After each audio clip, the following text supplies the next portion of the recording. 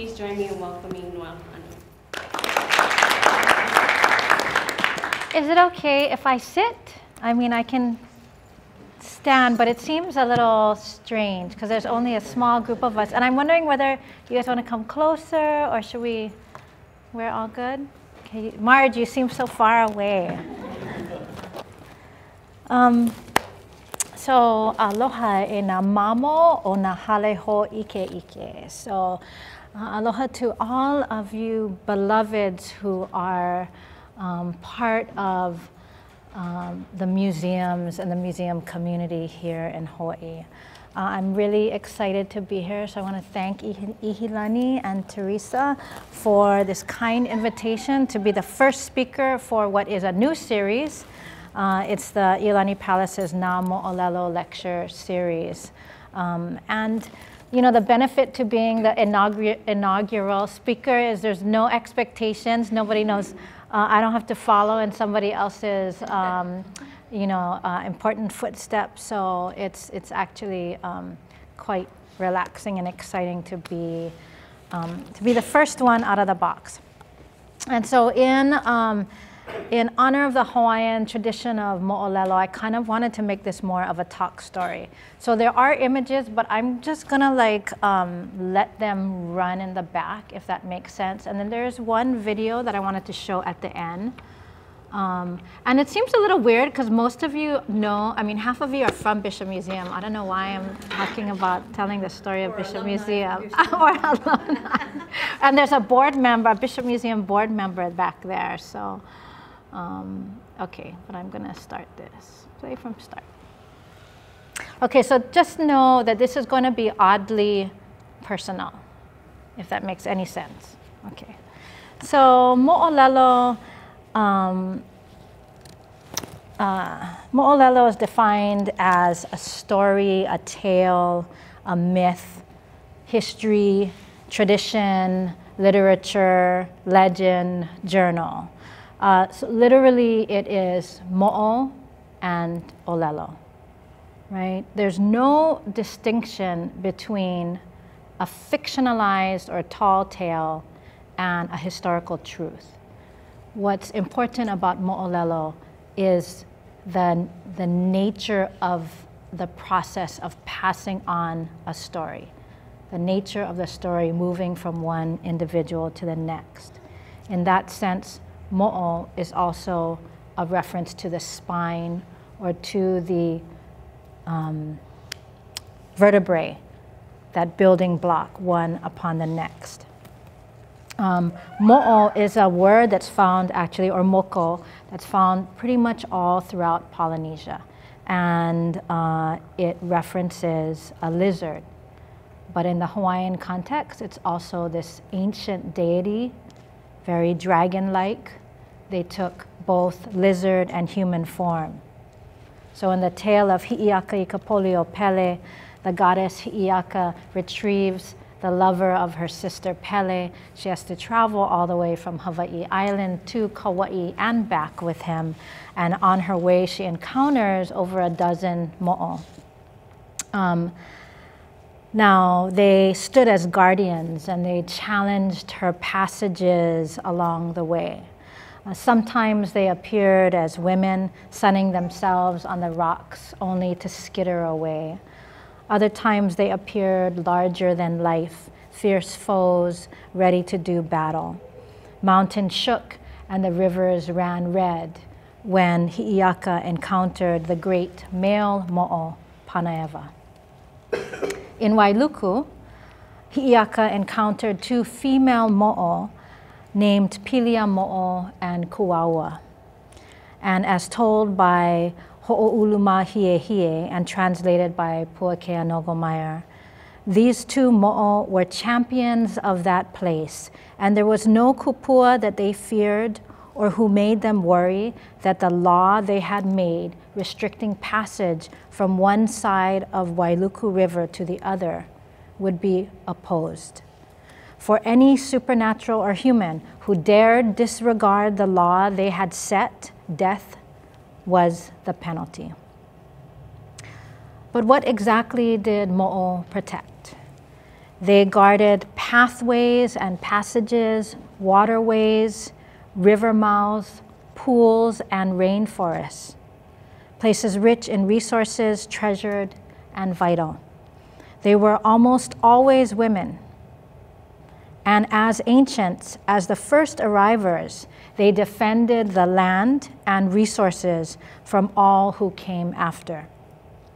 But just as Mo'o repelled the unworthy, so too did they also grant access. Mo'o knew when to fight and when to yield, when to hold and when to step aside.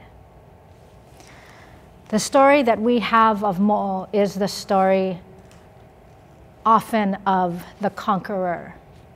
It is the story of the prevailer, of Hi'iaka, who went up and down the Pai'aina of Hawaii and besting Mo'o after Mo'o. What we do not know are the stories from the Mo'o's perspective. We did a storytelling recently, and I'll give a pitch. It's the third Thursday of every month at Mark's Garage. And our theme was Mo'o and Mo'olelo. And Imai Kalani shared a story from Calvin Ho, who does not view himself as a Hawaiian, but as a Hakipuan, somebody from Hakipu'u, or an Oahuan. And their story of Mokoli'i, or Mo'oli'i, which is the name for what we know to be Chinaman's hat, is not that Mo'oli'i or Mokoli'i was defeated and chopped up and strewn about the plains of Kualoa, but that he resides there still, sleeping beneath the ocean, his tail peeking up as the island. So there are different stories of Mo'o, oftentimes really having to do with the different perspectives, right? So what does this have to do with us, with museums, and with me? So again, this is going to be a little personal. So at this point, I'm going to come clean, and I will note that I was born in the year of the dragon. So we're said to be powerful, kind-hearted, brave, but ultimately alone.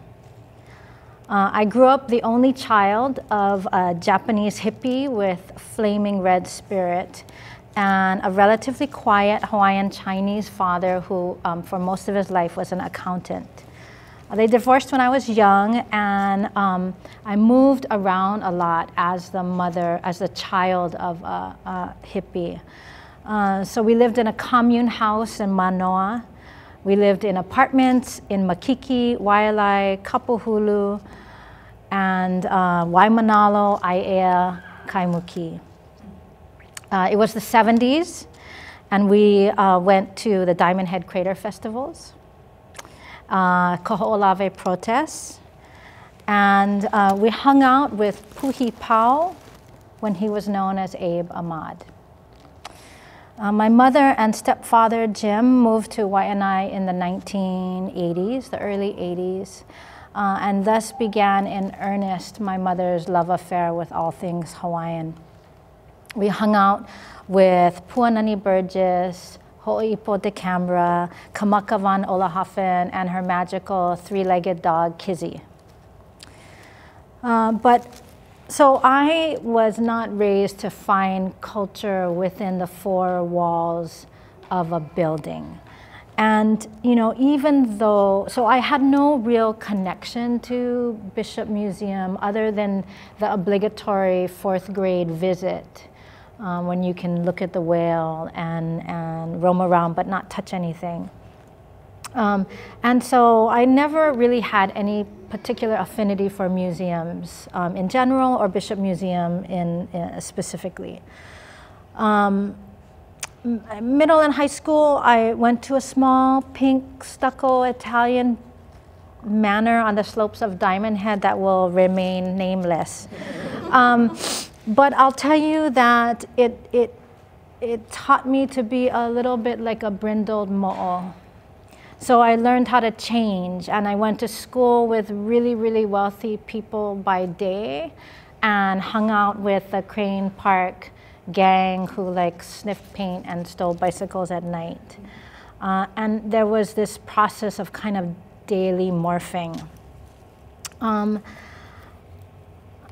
So I became slightly more culturally and politically engaged when I went to UH Manoa. I graduated with a degree in political science, went on to the William S. Richardson School of Law, and eventually that took me to Washington, D.C., first as an intern and then as counsel to the Senate Select Committee on Indian Affairs. So from 1992 to 1997, I worked on a number of issues affecting Alaska Natives, Native Hawaiians, American Indians. Many of those issues were on grave protections, repatriation, historic preservation, housing, education, religious freedom. So we held a lot of hearings.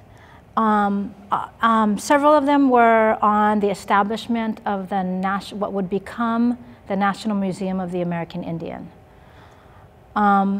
It was also a lot, as I said, hearings on the Native American Grave Protection and Repatriation Act.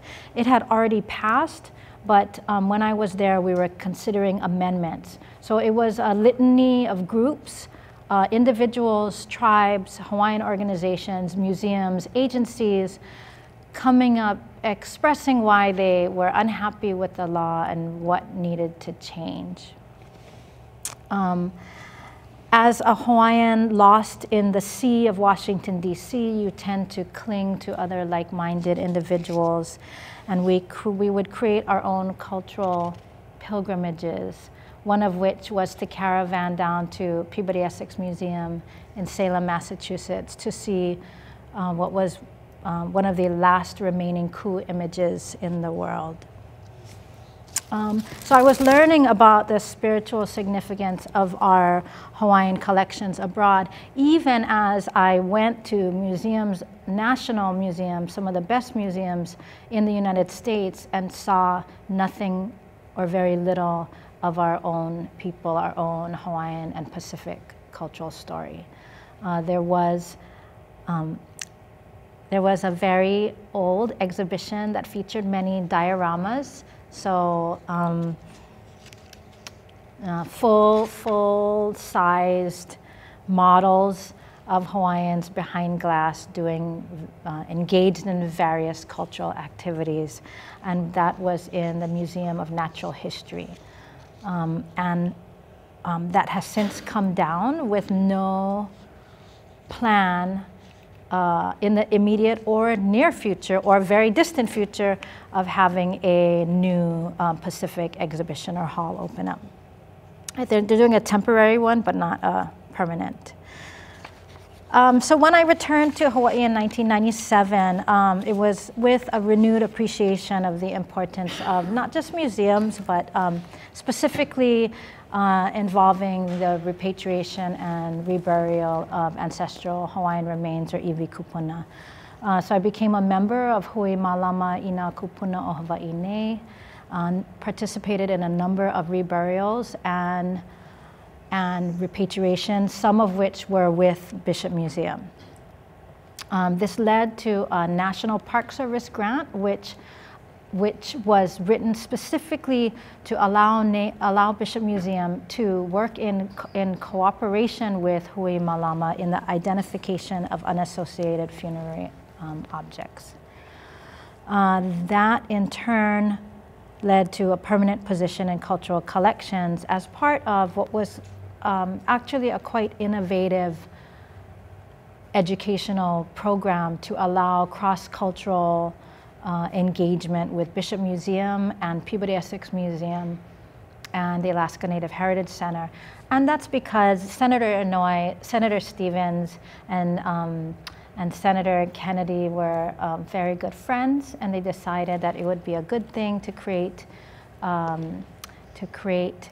a program that would allow the institutions in those 3 states to get together. So we got to do a lot of innovative things.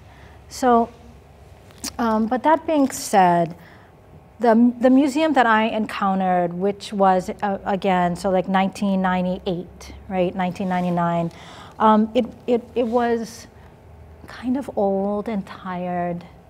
It was frankly disliked by quite a few people, particularly in the Hawaiian community.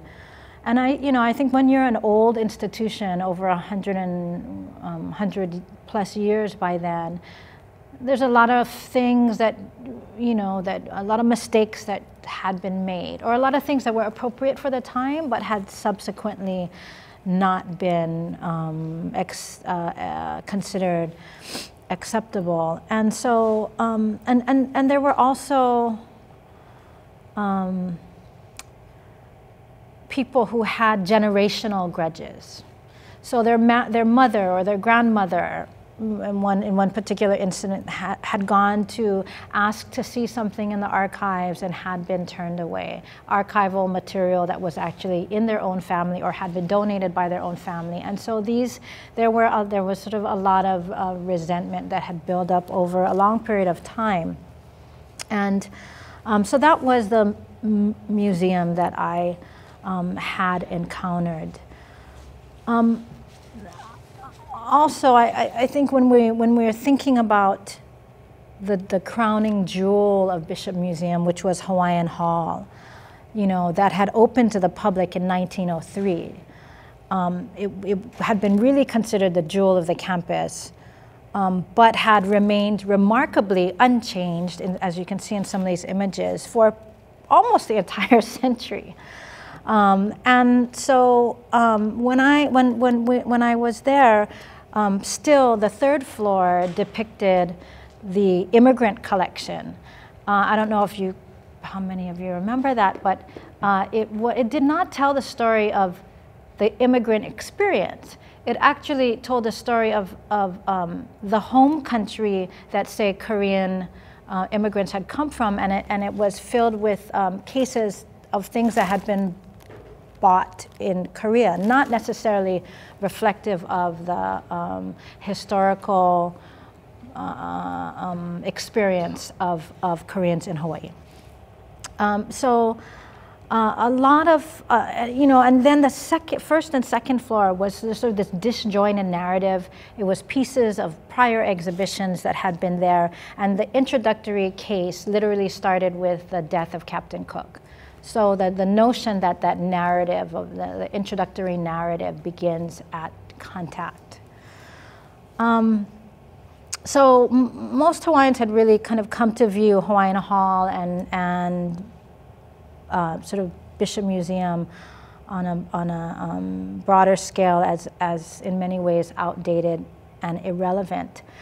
That's not to say that there weren't things like the press and other things that the Bishop Museum that was doing that was incredibly important, and especially in terms of scholarship and research, but that the reality that I encountered, right, was the reality that Hawaiians did not look too kindly upon Bishop Museum.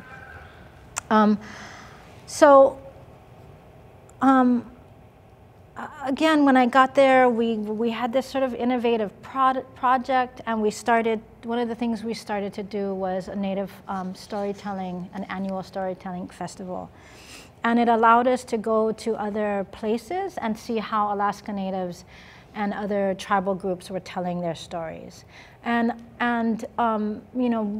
getting excited and inspired by that, in 2000, we put together a little advisory group to dream about the renovation of Hawaiian Hall.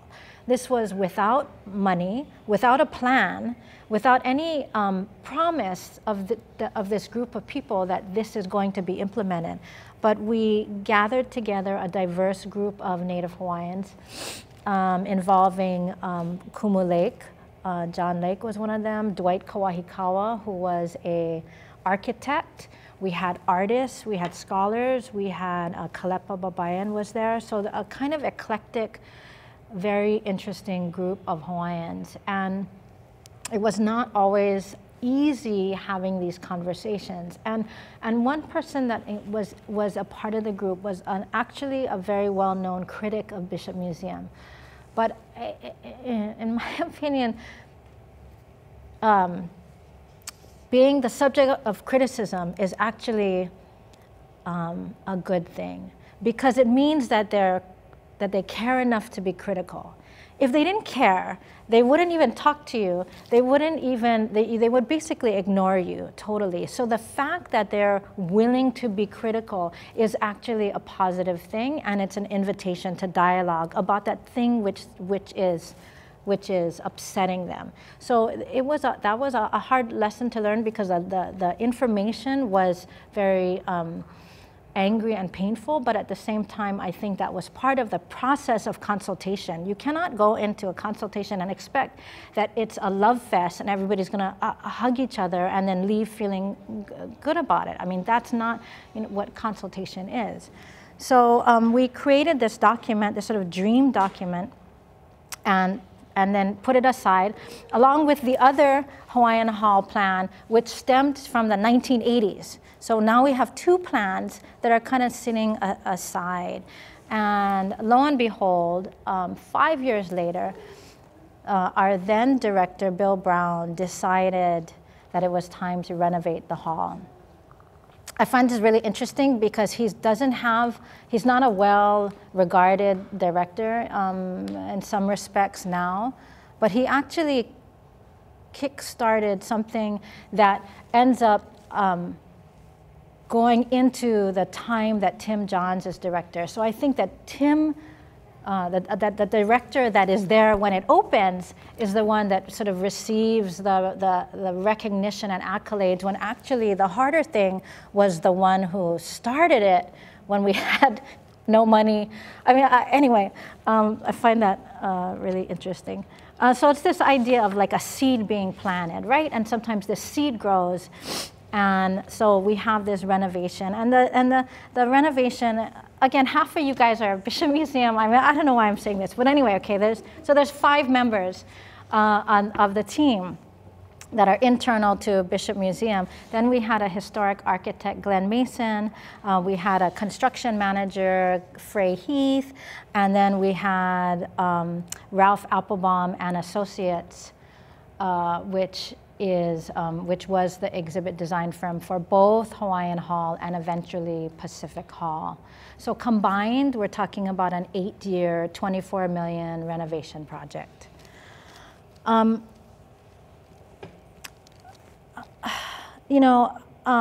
was asking me about the layers. So we talk about the fact that there's 3 different floors with different narratives on each floor.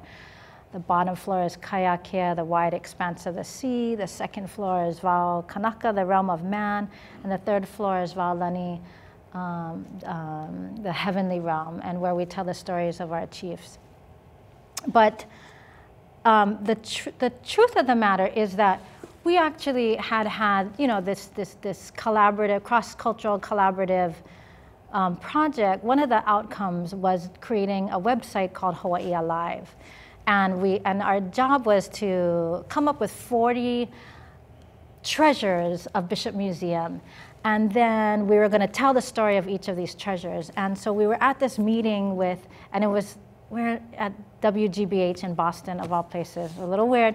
And one of the people on the team kept pressing us, well, what is the cultural motif? What is this like signature thing that's going to be used as a design motif in the website?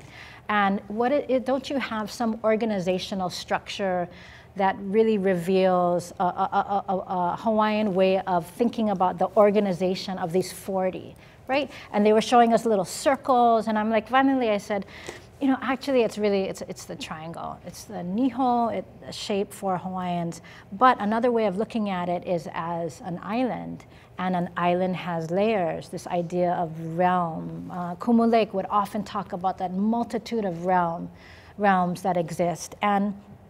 And so we went with this idea of Waolani, Wauakua, I'm sorry. Actually, initially it was Wauakua. Now it's Waolani, but Auntie Pat Bacon said, you don't use the term Wauakua because people wander around in that realm and never return, because it's the realm of the gods. So we ended up going with Waolani, Waukanaka, and kaiakea. And so that is the structure that was on our website before Hawaiian Hall began. And when we started to get into how we would think about Hawaiian Hall, it became natural to think 3 floors of Hawaiian Hall, 3 layers in the website, and that's sort of the approach that we ended up taking. And you know, we worked a lot with Hawaiian consultants. When you work with consultants, you have to work with the right ones, right? So you can't talk to somebody on featherwork about fish hooks, right? And you can't talk to somebody who's really interested in the monarchy period about, you know, about the ku images and about Hawaiian deity.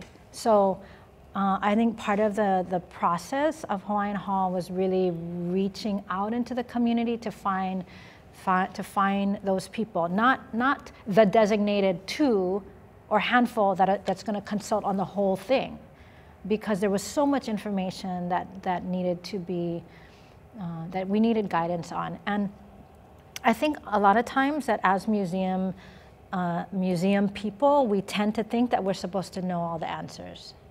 And one of the most liberating things for me to find was to be able to acknowledge when you don't know what you don't know, and to not pretend like you know, and to be able to have to understand that the obstacle is, like the issue was my own issue.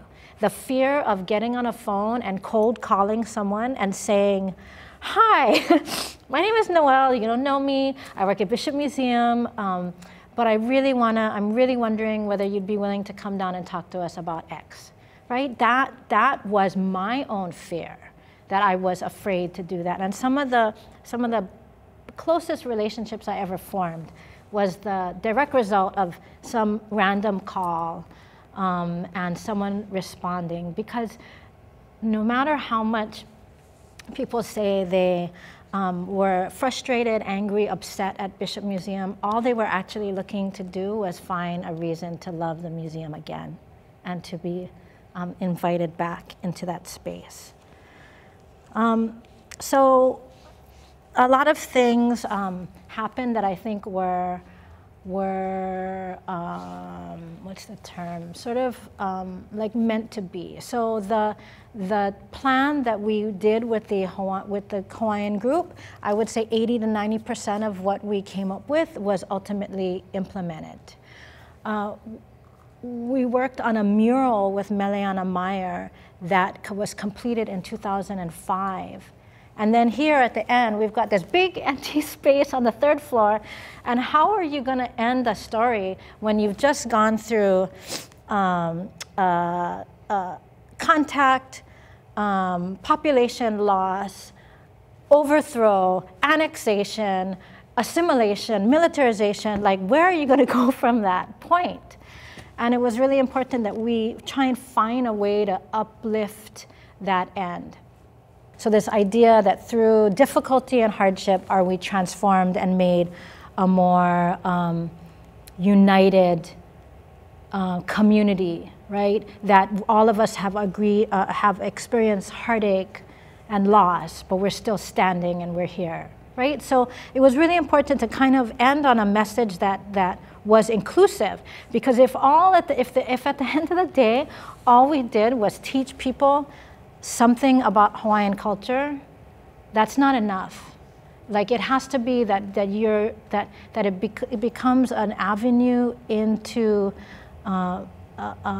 something where they're able to learn about and reflect on something in their own life and find resonance.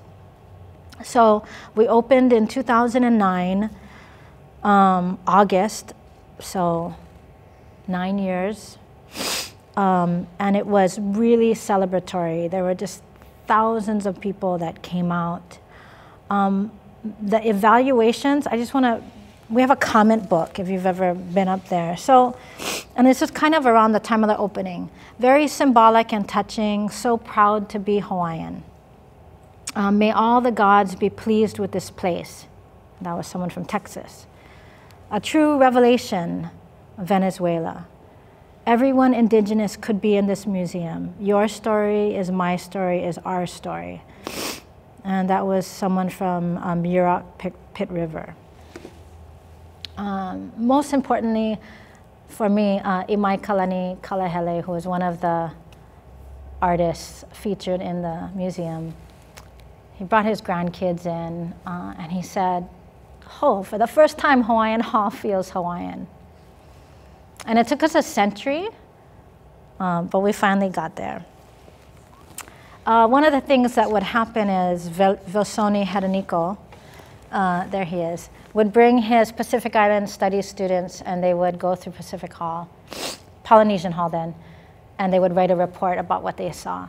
And when he brought them, Hawaiian Hall had opened. So they got to see this really beautiful Hawaiian Hall, and then they got to see this sort of antiquated, sad, static Pacific Hall with lime green carpeting. And so obviously it became really evident that that process of renovation couldn't stop with Hawaiian Hall, but had to continue.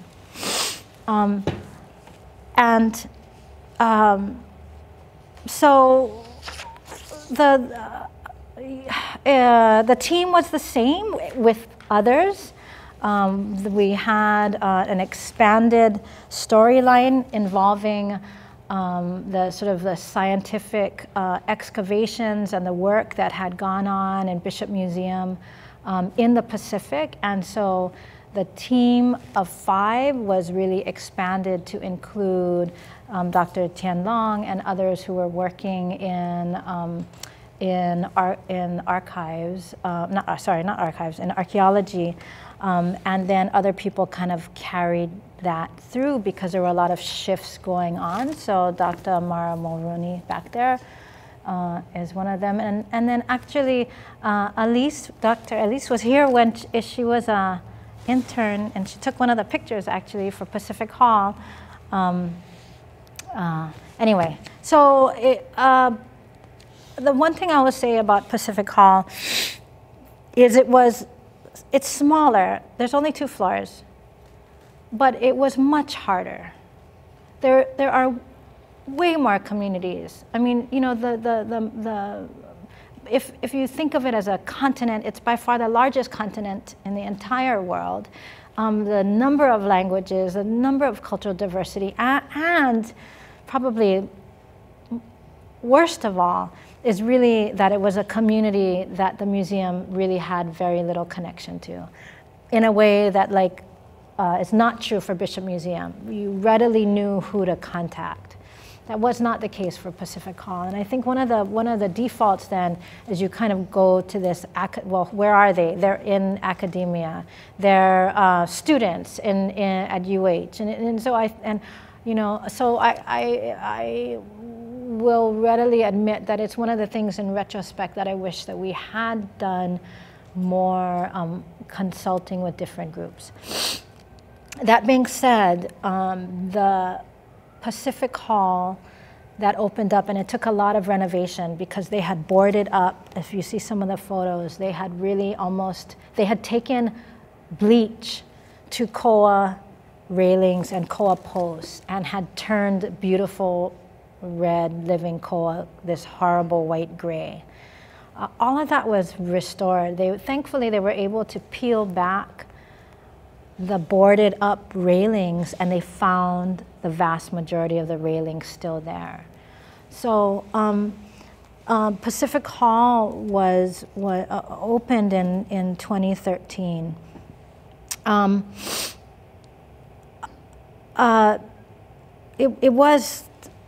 The day was magical. There were 6,000 people. There was Maori songs reverberating within the hall. We had students with their mural displayed for the first time. We had families learning about voyaging, the stars. People laughed. There were people drinking ava underneath the hala tree. Like, when does that ever happen? But not everything was smooth, and one of the biggest criticisms actually was the map, because the map did not depict the Republic of Vanuatu, but by its colonized name of New Hebrides. And so our keynote speaker was like, he just wanted to cover up the entire thing with a mat, like right before the opening. So I mean, so there were definite challenges along the way, but I think that, and things still had to be updated and changed, but by and large, it's been a well-received hall. 6 months later, I ended up leaving Bishop Museum after the opening of Pacific Hall. So it was a place I had called home for 15 years. I learned a lot. Again, it's okay to admit that what you don't know, it's quite liberating. I learned that consultation doesn't just mean listening, it means shared decision making. It means investing in community and in relationships, and sometimes that means a willingness to relinquish authority. I learned not to fear criticism. I learned to trust in a kind of kako approach and the importance of supporting and uplifting one another. And I learned that people are really looking for reasons to love museums and to love Bishop Museum again. So when I left, a fellow colleague called me a mo'o. And he talked about guarding and guiding and prodding and prompting, and that was a lonely path. And my response was, that sometimes mo'o move in processions as far as the eye can see. Mo'o inanea ends up in Waolani, which is ironically where I live, sort of, and that procession of mo'o crossed through the entire island. But the point again is, so if we're the modern mo'o, like what are we guarding? What are we protecting? And mo'o do not protect things, right? They protect places and spaces. They protect passageways and portals. And there's something called a lua mo'o, which is, it's a pit guarded by mo'o. But sometimes you can descend into that pit and you emerge someplace else entirely. There's stories that you can enter a lua mo'o on one side of the island and you end up entirely on the other side. So it really is this idea of a portal or a passageway. So if mo'o are guarding museum spaces and those things which exist within museums, can we think of these oceanic treasures that are contained within these institutions? Are they more than just tangible artifacts residing at home and beyond? So they were created by our ancestors centuries ago, who invested in them, their mana, and embodied within these things that they created their worldview, right? So understanding kappa, understanding how something was carved, is a way of understanding that world, that mindset of this ancestor. So when so much has been changed and altered, these treasures become really critical access points that link us back into a time that is largely lost. And in some instances, they're the only ones left. Like if we're trying to get somewhere to someone, that may be the only passageway. So in 2010, Bishop Museum loaned 2 temple images of the god Ku. And it was for this exhibition, E Ku'ana Kapaya, Unification, Responsibility, and the Ku Images. And one of them was the Ku image that I had seen in Peabody Essex Museum, and the other I had never seen, and in fact many hadn't seen because it had been put away for some time, which was the Ku image at the British Museum. And they left Hawaii probably in the 1830s and 40s. Some of the details are fairly sketchy in terms of when they actually left.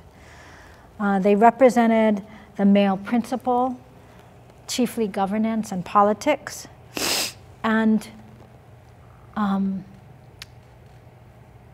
they came together because we had originally wanted to do it for Hawaiian Hall opening in 2009, and it just got,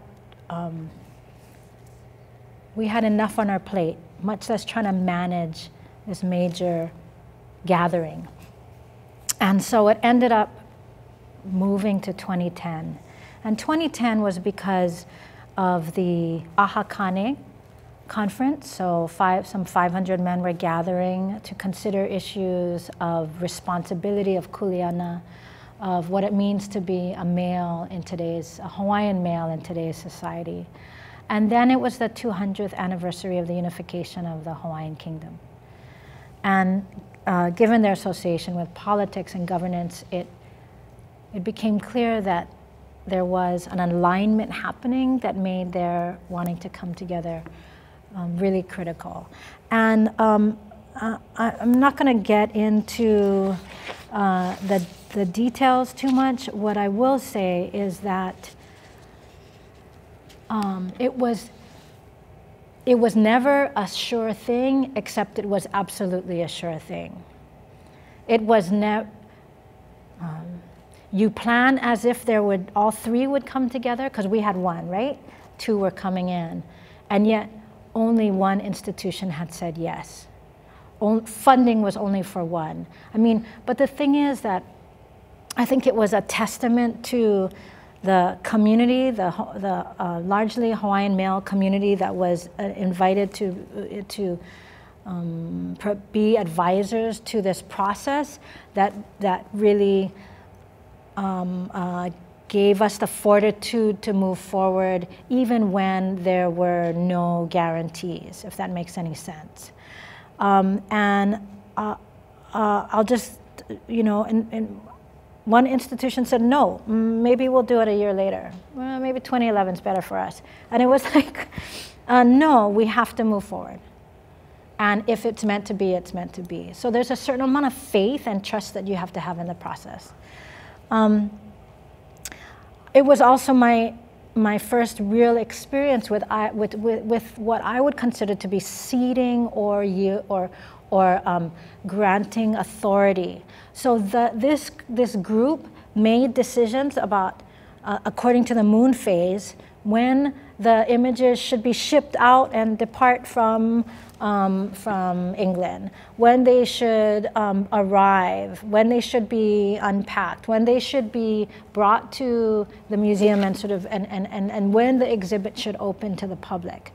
How tall the images should be on the platform, that was all decision making that these Kane did, but those decisions didn't come without their own kuleana, that they agreed to take on the responsibility if there was any blowback, if there were any consequences, if they were woken up and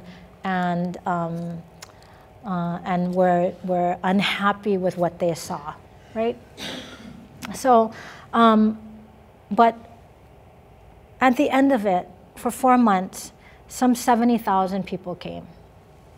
And there were Hawaiians that had never been to Bishop Museum that came. There were Hawaiians that flew from off island just to come. And there were 3 Hawaiians, there were carvers, and they actually have very different perspectives. They don't even really get along all the time. And at the opening, they were sitting in front of the 3 ku, all 3 of them, and pointing and talking, and I was like, that's what unification looks like. They were unified, the 3 Ku, but so was everybody else that came. And so one of the things that we did, one of the last things, and we just added, we had these public programs that were going on that were focused on different aspects of Ku.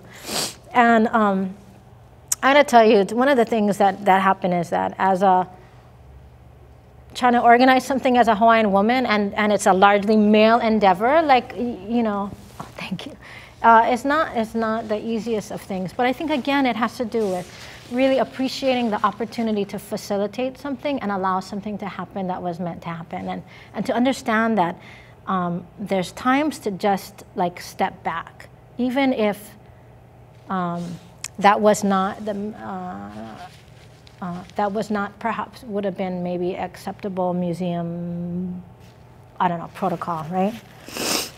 So one of the things we did is we added a program, because a lot of people were upset. They didn't want to see them leave. Why are they going? They were stolen in the first place.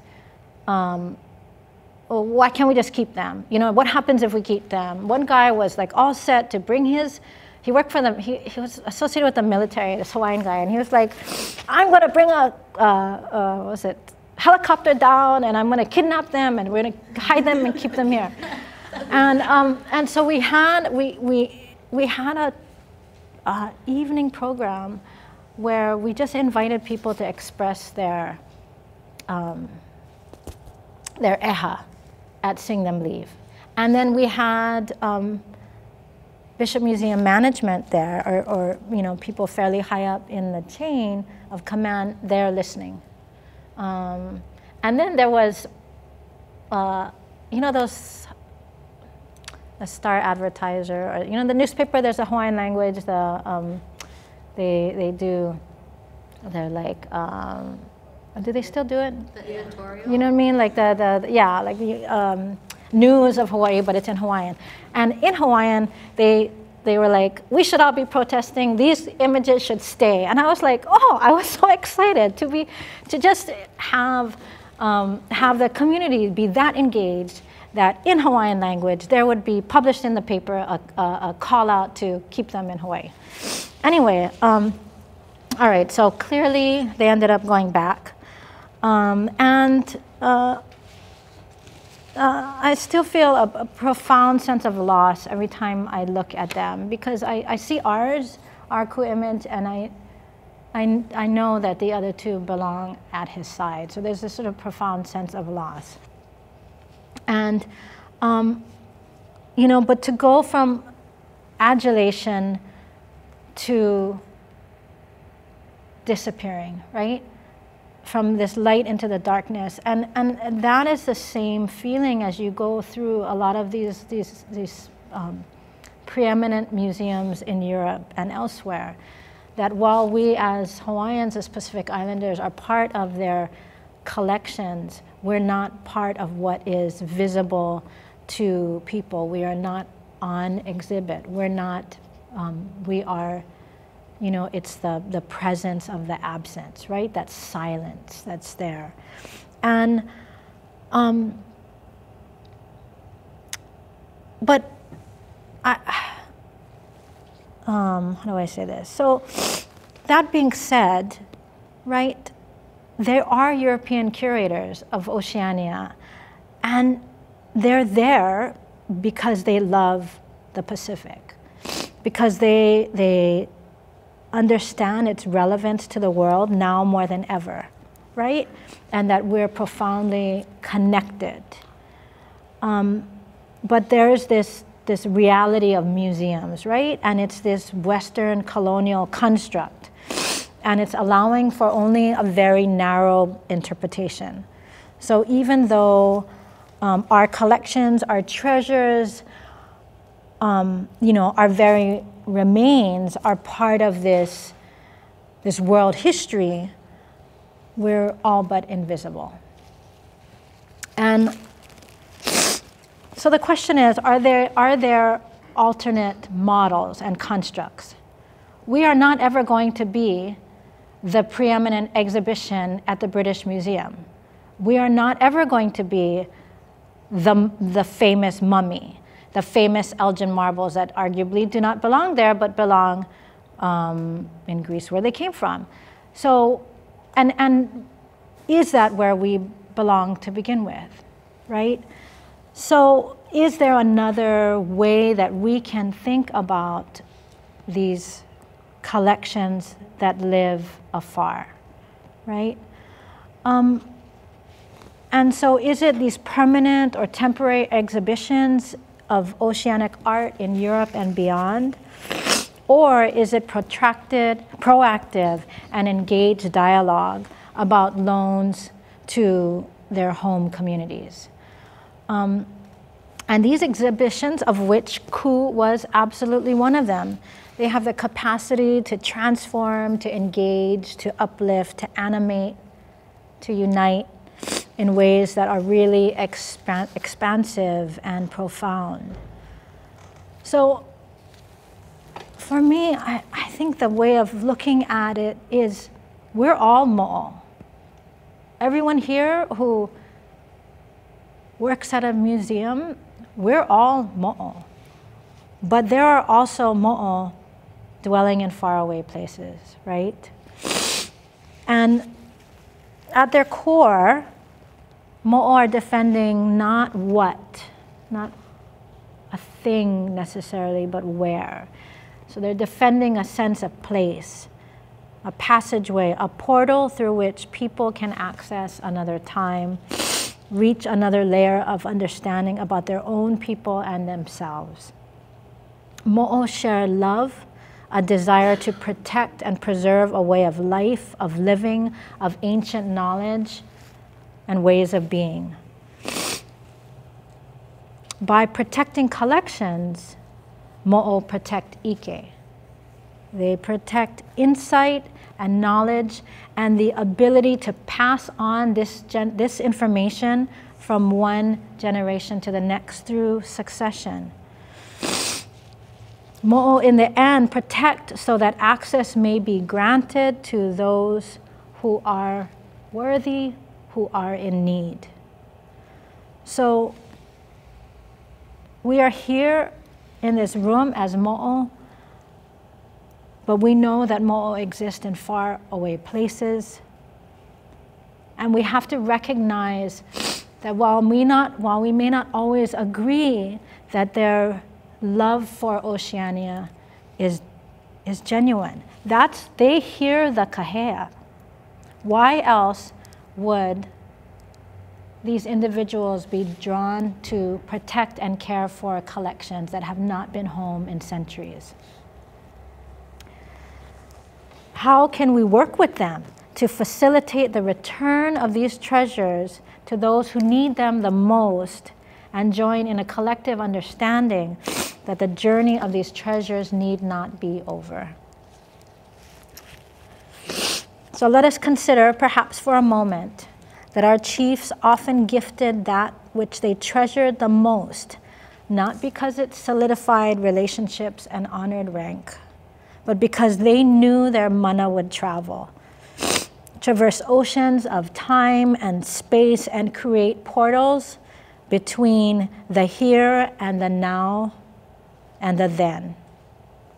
And perhaps the best example of this is the recent return of Kalaniʻopuʻu and his Mahiole and Ahu'ula. Working together, Pacific institutions made that happen. Working together, people in Oceania, Europe, and beyond can be the anui nui. We can be the bridge. We can be the two mo'o that started us on our journey. We can be Pilia Mo'o and Kuawa, and we can reach across the divide and make those connections and allow for our treasures to return. We can be the link, not the divide. We can be a passageway. We can reach out toward one another and allow for access for entrance, for engagement, and for enlightenment. So, in the words of Ke aloha, ke lekolio, we can kua mo'o, stand together as mo'o. So Imai Kalani, a long time ago, he was my mother's best friend, wrote a poem for my mother on the occasion of her birthday. It says, we crossed over their backs, up from the beginning, moving with us in our journey here, mo'os in the pools, loving under the moon, destroying armies with their tails, shaking the ground when they walk. Some are small, short, and shy. Others are long and slim. They are gray and brown, pink and green. Mo'os over here, mo'os over there. Mo'os are everywhere. So, sorry. All right. This is the last section. So it's now been 4 years since I left the museum. And I think when you're in the museum, you don't have time to reflect on it because you're just doing the work. You know what I mean? I mean, there's something to do every day, and you don't get to sit there and think about it. And because for a lot of people, they went from, say, graduate school, PhD, or museum studies, or art history, and they end up at the museum. Well, that clearly was not my pathway. So I didn't even know that there were names for what we did. Like, I didn't know, I'm like, oh, that's what they call it? Like, oh, there's a word for it, decolonizing practices. Like, I honestly, you just did it. And then later on, put words to the process. And so I now can reflect on it, and really see that we were engaged in some deeply decolonial processes. And, that's everything from issues of repatriation all the way to this notion of not just consultation, but, and not just inviting somebody through the door, but sometimes it means turning over the key, right? And so in thinking about this, a lot of times the word that people often use is ceding authority. So it used to be consultation, you listen, you don't have, or pretend to listen, right? And then now you're really listening, and now you're sharing decision making, and now it's about ceding authority. But ceding authority has all these really incredible negative connotations. You're giving up something that you don't want to. Something's being taken away from you. But I think that it should really be not CEDE, but really SEED. Like, can we think of it as ceding authority? That what we're doing is we're planting seeds for relationships to be built, and that the relinquishing of something can actually result in something being created that's even bigger, that is more important, that in other words, the relationship between Bishop Museum and Te Papa and between Hawaiians and Maori was more important than the physical location of Kalaniʻopuʻu's cloak and mahiole in Wellington. And so, I wanna leave with this thought, right? Which is this notion of ceding authority, because by all traditional best practices in a museum realm, multiple eyewitness accounts say that cloak and mahiole was freely given by Kalaniʻopuʻu to Captain Cook. That's like the holy grail of museum provenance. And I think a lot of museum research and time has been spent really trying to sort of secure collections in museums. And so this idea that the pinnacle has been reached, you can't get much more freely gifting than that, and yet he still came home. And he came home because there was a reason, because Hawaiians are considering issues of sovereignty, of self-determination, any number of spiritual, political, cultural reasons that Kalaniʻopuʻu found his way home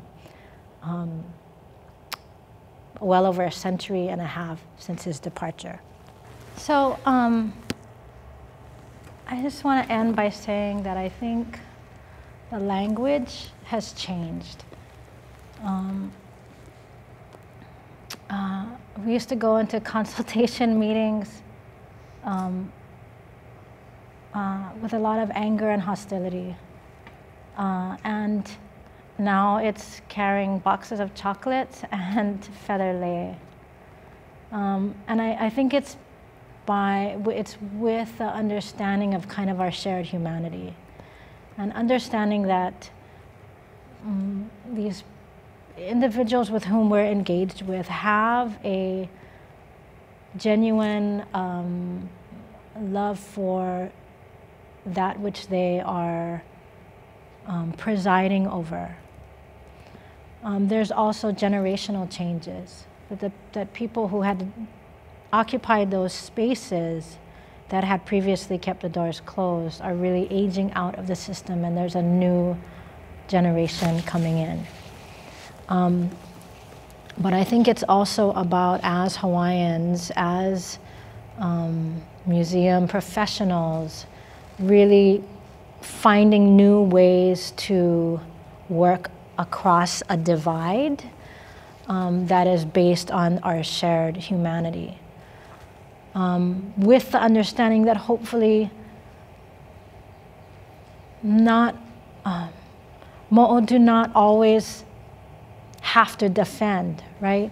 Mo'o can equally be about access, about allowing people in, about knowing when to stand and knowing when to step aside. Thank you.